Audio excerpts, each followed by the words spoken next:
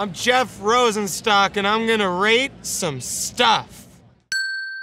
Nostalgia's great. How else can you, I don't know, be sad about being alive currently while remembering your past inaccurately? It's the best. 9.9. Aww.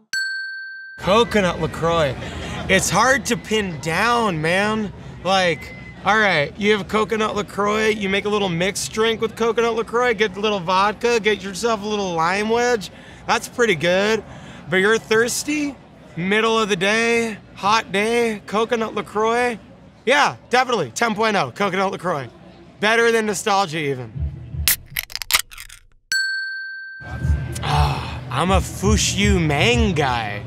I don't know Astro Lounge that well. I have some thoughts, I guess.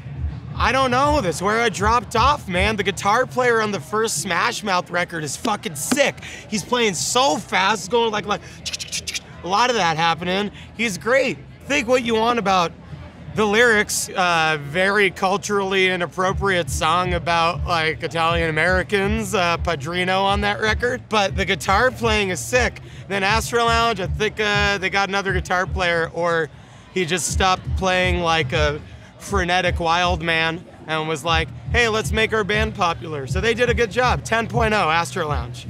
Well, probably 9.8, I don't know. Jimmy Fallon turned out pretty good, huh? I think like most of us, I'm not the biggest fan of Taxi. I think movies weren't for him. I didn't like Jimmy Fallon, and then he took Conan's spot, which was fucked up. But then like on his last episode of the Conan show before he took over the Tonight Show, and he poured out a 40 with the Roots for Conan, and I was like, all right, he's a likable guy. I'm surprised I like him so much. 7.1. Oh, capitalism is the fucking worst. Nothing, 0, that's it. Sorry, but we all live in it, huh? Nothing you could do about it. I mean, you do little things. You could have your own venues. You can have all ages shows. You could do stuff. Try and just be nice to people.